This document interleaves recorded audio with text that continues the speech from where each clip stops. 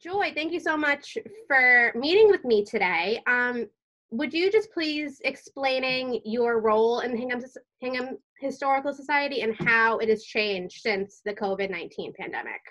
Sure. So I'm the assistant director at the Hingham Historical Society, and everything has changed as it has for many on a dime. We're looking forward to a very busy spring at the Historical Society. In May, we typically hold field trips, which is something we look forward to. We have all the fifth grades from public and private schools come through both the Hingham Heritage Museum and Old Ordinary, give them tours, give them a wonderful kind of history background on the town and the current exhibitions that we have up. So unfortunately, all of those will not be happening this year. We also had the successful Ways of Change lecture series. We had 3 more lectures in the series. Those have all been postponed. And just in general, the spring is a really busy time with both visitors from the town and out-of-town visitors coming in and to see both the Heritage Museum and Old Ordinary. Typically the month of May is very busy for our fantastic Old Ordinary committee who are getting that house museum up and ready to go for the busy summer season. So all of that has been placed on hold, and us, like many other cultural institutions, are looking for ways to communicate virtually with the town and with our members. So we've started an email series that goes out weekly called History Moments that brings the history of Hingham to people via email. And we have also started the Living History Hingham on Hold project as a way for people to document in any way that they wish to share, whether it be photos, videos, their experience about living in Hingham during this COVID-19 pandemic. That's awesome. Yeah, I saw those photographs you sent to me, and just to see Main Street, which I'm so used to 4th of July, like packed, like bumping into people trying to record the parade, just to see that empty was insane to me. It's jarring, isn't it? Yeah. I was describing to someone out of town that normally our downtown is so bustling and vibrant. And to go down and see the Loring Theater, the marquee empty, and no lines outside of Nona's, it's sad, you know, it's difficult to see. Yeah, especially, you know, it's finally getting warm out. Like, I really want some ice cream. I know. So do my kids. Yeah. That's awesome. So, you know, as I'm talking to, you know, friends and family, even coworkers, the one phrase I keep hearing is that this has never happened before.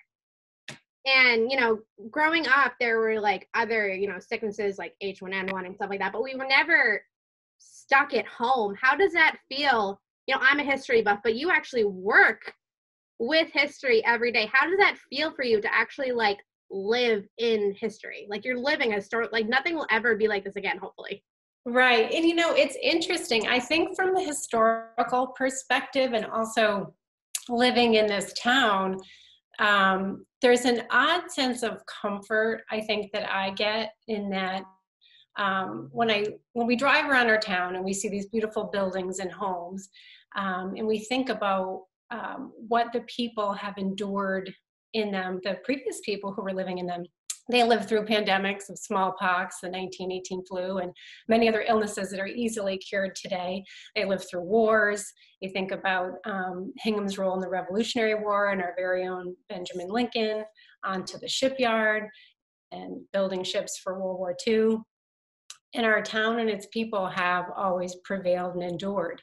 And I think in the past, the perspective I try to think about is that we have so many medical advances today, right? That we're living in, although this is a very difficult and tragic time for many, I think in some ways we have it easier than the previous generations. But I think the main thing that I try to focus on is that we will get through this. Our previous generations have, and there's some like I said, comfort in, I think a lot of us live in older homes, or as I said, we drive by them every day, and we think about that those people made it through, and so shall we. Positive vibes. I love it. That's awesome. So you mentioned before Hingham on hold, which I think is awesome. Do you mind explaining that a little bit more in depth to our viewers? Sure, it became clear to us early on, once we were all set in self-isolation, that we were actually living right through a moment in history, and that it was, we really felt the strong need to be a place where people could submit their experiences, whether that be, as I said before, through video, through a photograph, through a poem, through a painting, any way people wanted to convey and document how they are getting through this really difficult time. And the submissions have been fascinating, from ranging from high school children to mothers at home with young children and trying to aid them in the homeschooling, to retirees, and the range of emotions that go through all those different age groups is different. And so, you know, I think in the past, in our archives, we have a lot of letters, we have a lot of diaries that we look to understand a lot of the past and the history of the town. And I don't think as much today people really think about writing down those hard copies as much. And you know, if we think 100 years into the future, an email you sent to someone, people might not have access to that. So to actually try to document for future generations what it was like, we found that, we thought it was incredibly important. It's awesome. Yeah, it's crazy to think like 100 years ago we didn't have like social media. Like we didn't have the ability to go live. We just had these letters. So like these videos are kind of like our letters, which I think is really cool. Yeah. Exactly. And we see it as our role at the Historical Society, and central to our mission is preserving those. Mm-hmm. And so, you know, we can be the place to gather, collect, and preserve. And someday, future generations, you know, the Historical Society will be sharing them. But even as once we get out of this pandemic, I think it will be interesting. We do want to try to create, you know, collect all of these submissions and either do something to share them with the community in and of themselves, or also look at other pandemics that we've lived through in history and kind of group them together. And I think that would be an interesting exhibition at some point in time, whether it be online or in person, to see, are there similarities? What are the differences? That's awesome. Would you be comfortable sharing some of these stories? You don't have to mention names at all. We can keep privacy totally private. But would you mind sharing a couple?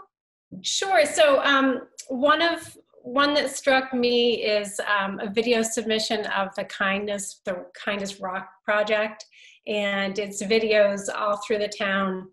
A person was on a run, and then all along their route saw all these rocks with all these inspiring messages.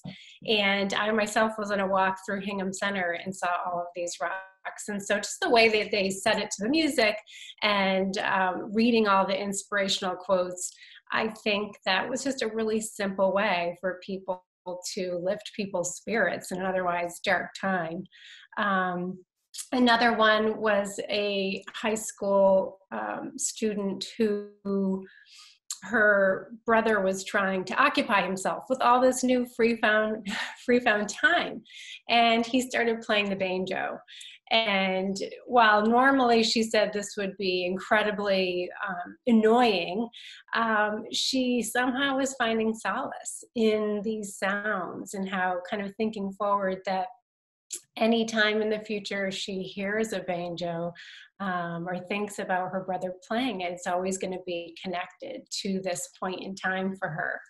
And then there's just some lovely pieces about people finding solace in their gardens and being out in nature And that's definitely a common theme, I think, for people to get outside in this time of self-isolation and try to find the beauty in the spring, in the flowers, and enjoy it. That's awesome. That makes me so happy that people are actually like not sitting in bed all day. They're actually like still active. Yeah, and we're trying to make it both high-tech and low-tech submissions. So we've got a wooden mailbox outside our museum at 34 Main Street. So if you're walking downtown, you'll see a white wooden mailbox with a slot. We also have a call-in number so that you can just leave a recording about what you're feeling, any observations.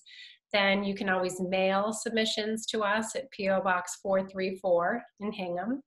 You can go to our website and submit through the website.